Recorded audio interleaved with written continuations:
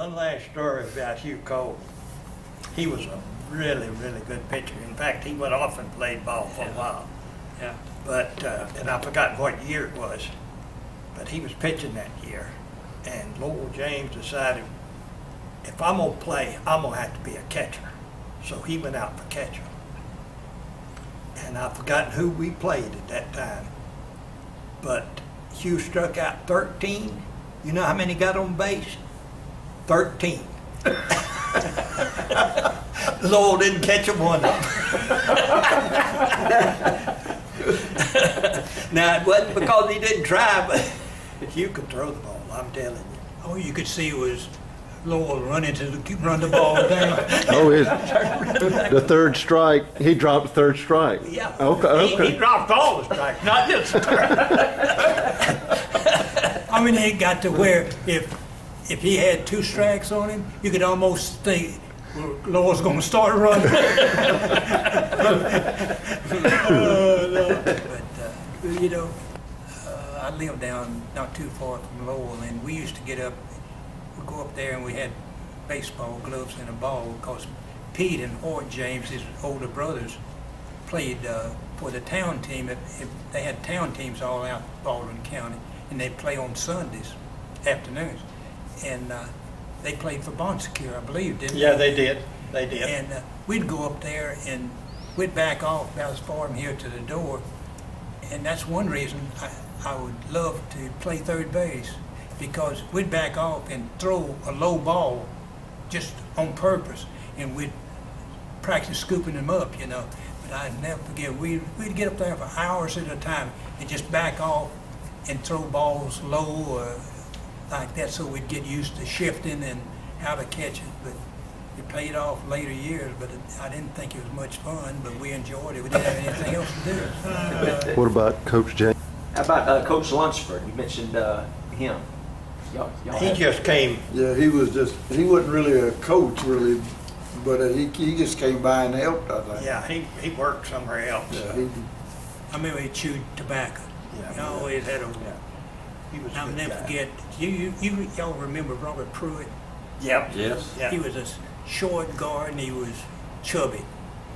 And I was playing DB in practice, and somebody said something to me or something, and I turned, and Robert Pruitt came out there and just knocked the stuffings out of me.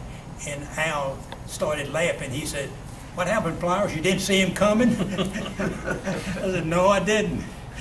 How about, I think your junior year, y'all played Viger at Ladd Stadium. Y'all remember playing in Ladd Stadium, or what that was like? Oh, yeah. I was scared to death, because you know you wanted to play and get out of there. That's what I remember. I mean, and you see some of those guys standing on the sidelines in the stands. Don't want to tackle them. I mean, they look bad. I don't know how bad they were, but I remember people talking about when they drive there, you know, people would knock on their cars when they would drive out, shake them. It was bad. That happened when I was playing. Yeah. You tell us to wear helmets coming out. Wear your helmet. Yes. Coach Meredith came in 45. Before him was a guy named Ray Davis. I don't remember. Y'all have any recollection of him? I just heard some of the older players, you know, mention him, but I didn't know him. One of the write-ups said he had been an assistant coach at the University of Alabama in 1940. Which I thought, how did he get to Foley, Alabama? I talked with Sandy Kirkland a couple years ago, and he just said he was, you know, really an outstanding coach. But Right. That's I right. wonder how he got to Foley. What's y'all's earliest memories of seeing a Foley game? Because must have been in about the 6th or 7th grade. We used to play, well, we played all the day games. And I remember, Bob Soulsby and his brother. Who else played? Joe Calloway, I remember him. Yeah, I remember Joe. Joe Yeah. Joe was a Calloway, good player. Yeah. And then David came back out of service and played, and he was a good Ooh, football David, David Calloway? David was a bruiser. I mean, player. Tell him. he didn't try to run around them. He just run over them. Right. I mean, he punished people when they came up to tackle him. I mean, his ambition was, I'm gonna run over you, and he did most of the time. Oh, he was a hard runner. He was fast too, you know. Yeah. He was big and fast. Another one I liked too is watch was Bill Passmore. Yep. Yeah. Yep. He was a good back. He come back out of the service Yeah. too and played. Yeah. But I guess the one I really admired the most was Pete Blackwell. Yeah.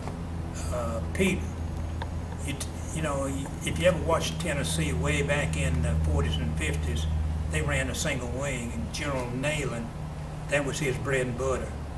And he always needed a tailback. And when we ran it here at Foley, well, Pete filled the bill to a T.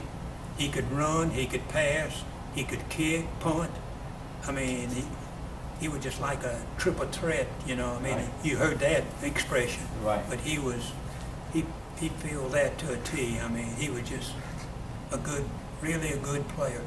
They say Cecil, his older brother, was even better. He was Yeah. one of the best football players to come out of. I guess y'all were in first grade when Cecil played. You probably don't remember him, do you? I don't remember. This, I don't remember him playing. I remember him, but I don't remember him playing. I remember the story goes, and I think Pete told me, or someone told me, might have been one of the James brothers. But when Cecil was a senior, must have been around 41, 42, they went to St. Stanislaus and played them. Well, guess who played over at St. Stanislaus? Was it Blanchard? Doc Blanchard. And they said that Cecil outgained him all night long. Well, he went to the Army Academy, and he was Mr. Inside. Doc, what was the? Glenn Davis. Glenn Davis was Mr. Outside. One won the Heisman one year, the other one won it the next year. But they said that Cecil just played all over Doc that night.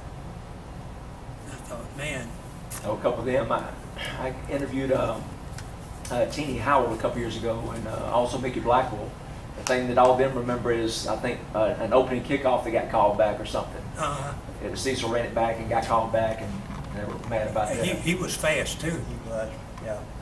I remember that. He played baseball. Yeah, I saw him play baseball. He was a good baseball He was player. at Bunkskill, Yeah, wasn't he he? played Bunkskill. Yeah. Your grandfather played at Summerdale back then. Is that too, I right? think. How about that? I was talking to Kerry the other night, and I told him, I said, I got to go see Keith. He said, what are you going to see Keith for?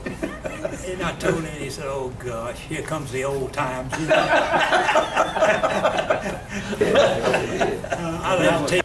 My first job as a teacher was at Robertsdale. And when I got there, Britton Kelly had been called into the service, and he was coaching up there. So they said, Edsel, if you're going to get a teaching job, you've got to coach. So I coached the B team football, the junior high basketball, and the baseball team. You know how much they paid me? $18 a month for 10 months. That was $180 I made for coaching. And you know how you are when you're coaching, you're out there any number of hours.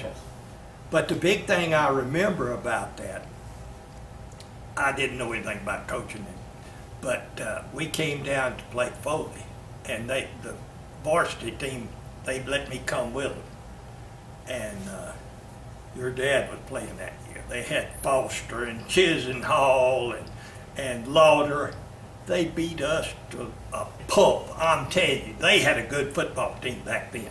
Your dad's team was a good football team. I remember the 61 team.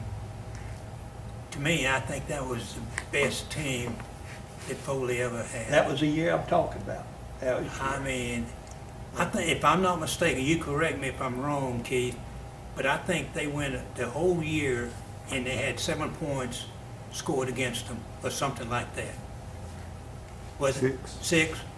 I know. They were good. And if, They were good. correct me if I'm wrong, they were ahead like 40-something to nothing, so they cleared the bench, and they threw one long pass against a third teamer, I guess, or whatever, and they completed for a touchdown. Now you're talking about some sick players. They thought and I thought they'd go a whole year and not even score, and they were that good. Because I don't know how many went from that team to scholarships. It Crosby, was, they had Crosby. One, Yeah, two it of was- them. it was One went to something. Tulane, Yeah. one went to Troy, I believe it did. Foster wound up going to Georgia Tech, and Georgia, Marlowe went to right. Georgia Tech. Uh-huh. Sure did. Chisenhall went to Tulane. Yes. Yeah. And what was it, Bubba Merritt, was he on that team? No. He was 55 and 56. Okay, I got the wrong, okay. Well, you're talking, interesting that the team that scored on that team was Alba. Coach Meredith was the coach at Alba. Uh-huh. That's kind of ironic. He was the only one to score on Foley. I remember when I came back out of the Navy, and Ida and I got married later, in a year or two. We came to the Foley games that year, and they were playing Alba, and Coach Meredith was a team. And they came out and they started offense, and I said, I can't believe this. Ida said, what are you talking about? I said, he's running a T formation.